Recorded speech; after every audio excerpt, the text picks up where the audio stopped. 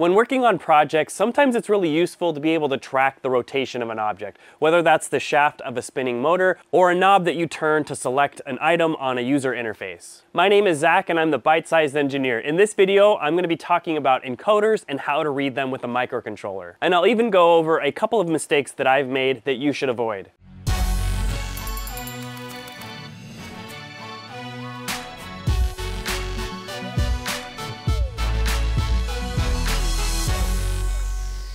Encoders come in two different varieties. There's the electromechanical kind that actually have physical switches that open and close inside them. Then there's the contactless kind that use magnetic fields or light. First, I'm going to talk about electromechanical encoders. You may have used this in a project before. It's called a rotary encoder. This component has a little shaft that rotates, and there are little detents in there that as you spin it, it kind of falls into place, and you can feel that physical feedback that you're turning the knob. Rotary encoders are different from potentiometers in a number of ways. First, there are no end limits. You can rotate this as many times as you want without ever running into an end stop. The other big difference is that potentiometers will vary the resistance on their output, whereas a rotary encoder outputs square pulses that can be read by a microcontroller or other digital logic components. By keeping track of the number of pulses coming out of the rotary encoder, you can determine how far you've turned the shaft. To show you what I'm talking about, I drew a little diagram here. I've got a little shaft that is spinning clockwise here, and I've placed a limit switch near that spinning shaft. If I add a little nub sticking out of that spinning shaft,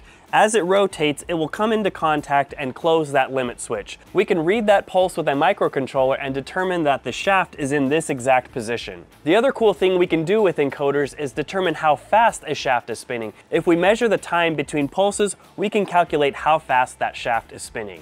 I'll demonstrate this concept a little bit more clearly using this stepper motor. The stepper motor is slowly spinning around, but it's a little hard to see, so I'm going to attach my little disc that I 3D printed to help visualize what I'm talking about. If you look closely, you can see that this disc is not perfectly circle. It has a bit of a nub sticking out where I have the black Sharpie. Now I'll attach a little limit switch that will come into contact with that nub as it spins around. I've connected my multimeter to the limit switch and I'm going to put it in continuity mode, and then I'll turn on the motor. As the shaft spins around and comes in contact with the limit switch, you can hear the multimeter beep.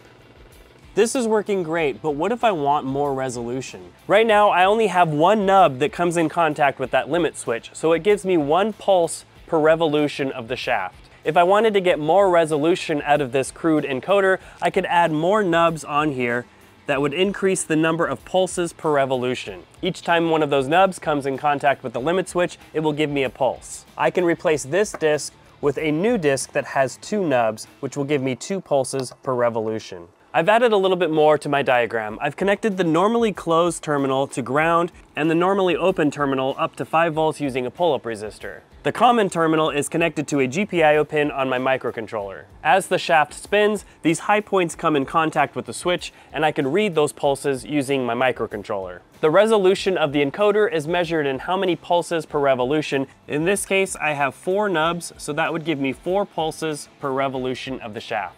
I'm representing the opening and closing of the switch using a square wave. Now obviously this is a very crude representation of an encoder. Real encoders have much higher resolution and you'll get hundreds of pulses per revolution. Let's say my encoder has 200 pulses per revolution. With this design, I can keep track of how much the shaft has turned, and I can also calculate how fast it's turning. But the big thing that I'm missing here is being able to tell whether the shaft is spinning clockwise or counterclockwise. As those high points are coming in contact with the switch, there's no way to tell whether the shaft is spinning clockwise or counterclockwise. For that, we'll need a second switch. I tie the normally closed terminal to ground, and I tie the normally open up to 5 volts using a pull-up resistor. The common terminal is then fed to a second GPIO pin on my microcontroller. Let's call the first switch A, and that's going to be represented by the color blue, and the second switch is going to be B, and that's going to be represented by the color purple. To start out, neither switch will be closed. That means my GPIO pins A and B will both be reading a logic low. If I were to draw that on my square wave diagram, I would start here at the beginning, and I also have switch B at a low state. As the shaft rotates, switch A will close, which gives me a logic high. At this point, switch B is still open, so it is still a logic low. The shaft continues to rotate, closing switch B, which makes the microcontroller read a logic high signal. As the shaft continues to rotate, switch A will eventually open, which will make the microcontroller read a logic low. That would be right here in our square wave diagram. Notice that switch B is still closed, so it's reading a logic high, while switch A is open, reading a logic low. Finally, the shaft continues to rotate, causing switch B to open, which results in a microcontroller reading of a logic low. This pattern will continue as the shaft rotates. As you study these square waves, you'll notice something really important. They are not in sync. The rising edge of each signal does not align. They're actually offset by 90 degrees. Another way to say that is that signal B is trailing signal A. It is 90 degrees out of phase. I can also draw this as a truth table. At the beginning of my pattern, both signals are low. As I move to the right, signal A becomes high,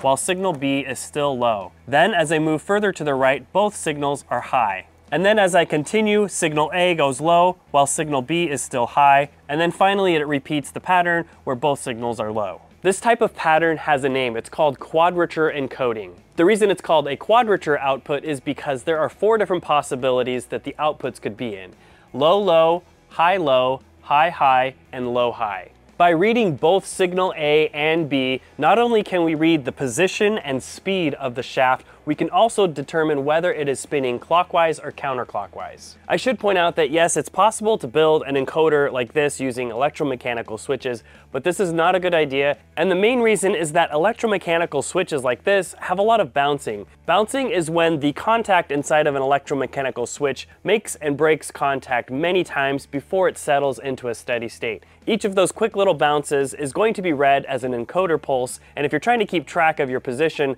that could get really difficult. Most encoders don't use electromechanical switches. They use contactless sensing, such as Hall effect sensors or optical sensors. Here's an example of a DC motor that has an encoder on the back. Instead of using electromechanical switches like this, it has 2 Hall effect sensors, and the disc that spins around is actually a magnet with north and south poles. Instead of high spots coming into contact with electromechanical switches, the Hall effect sensor reads the change in polarity of the magnetic field. Let me connect this motor up to a power supply and an oscilloscope to show you the signals. As you can see, the motor is spinning clockwise. If we look at the waveform, we can see that the rising edge of A is leading the rising edge of B. Now, if I swap the polarity of the power supply, the motor is going to spin counterclockwise. And if we look at the waveform, we can see that signal A is now trailing signal B. This tells me that the motor is spinning counterclockwise. In the microcontroller code, you set up an interrupt service routine. Within the interrupt service routine, you compare the state of B to the state of A. If the 2 states are different, then the shaft is spinning clockwise. If the 2 states are the same, then the shaft is spinning counterclockwise. I'm going to head over to the computer and write a quick little Arduino sketch to show you exactly what I mean. So the first thing I'm going to do in my Arduino sketch is to define a couple of pins. I want to connect the encoder A signal to an interrupt pin, so I'm going to pound define, and I'm going to put encoder A, and then I'm going to assign it the pin number 2, because on the Arduino Nano that I'm using, pin 2 and pin 3 are the only pins that are capable of interrupts. So I'm going to use pin 2 as an interrupt. And then for the other encoder signal, I'm going to use pin 4. Then I'm going to go into my setup function, and I'm going to type in serial.begin, and I'm going to set my baud rate so that I can use the serial output as a debug interface. Then I'm going to set up my interrupt service routine. Then I'm going to use the digital pin to interrupt function and pass in encoder A as the argument so that it converts that pin number to the right interrupt number. For the function, I'm going to type in a function name that I haven't created yet, but I'm going to call it update motor position. And then the mode is going to be changed, and that means that anytime there is a change in state, that means a rising edge or a falling edge, it's going to trigger this interrupt. So I'm going to create a function, and it returns nothing, so it's a void, and I'm going to call it update motor position. And within that function, I'm going to use an if statement to compare the state of encoder B with encoder A. So I'm going to digital read the state of encoder B and compare it to the digital read of encoder A, and if they are different, then the motor position will increase. Otherwise, the motor position decreases. So I'm going to go back up to the top, and make a global variable called motor position. I know that this variable is going to keep track of some numbers that might get very large, so I'm going to use the type long. And because this variable is going to be changed within an interrupt service routine, I need to make the variable volatile. And then from there, it's pretty simple. We go into our main loop, and I'm just going to do a serial print, and I'm going to print out the motor position. So that's just going to be always updating and showing me what my motor position is. Okay, so now I can upload this, and I can see that my serial monitor is printing out the position of 0. I don't have the motor plugged in, it's not spinning. And to test this out, I can actually just grab the motor by hand right now and spin this and watch that number change. So that's the motor position changing. And if I go the other way, I can see that it comes back down. So this is a very simple way to read a motor encoder that uses Quadrature output. Earlier this year on the Byte Sized Engineering channel, I made a safe cracking robot, and I used an encoder on a stepper motor that was spinning the dial, and I needed to use all of this stuff that I showed you here to get it to work properly. I made a really big mistake that cost me several weeks of headaches and troubleshooting, and it's actually right here in this code. Do you remember when I did the attach interrupt function and I set the mode to change? Well, when I originally wrote it, I was just keeping track of the rising edges. This worked well as long as the motor was going in the same direction, but as soon as I changed the direction of the motor, I actually lost a couple of pulses from the encoder, and I didn't notice this for weeks and weeks and weeks, and it was super frustrating. So I'm giving you this cautionary tale because I spent weeks banging my head against the wall trying to troubleshoot. I thought it was all sorts of other things. It ended up being just a really simple fix. I was using the wrong mode for the attach interrupt function. I hope this video helps you understand encoders a little bit better and helps you avoid some of the mistakes that I've made when using these devices.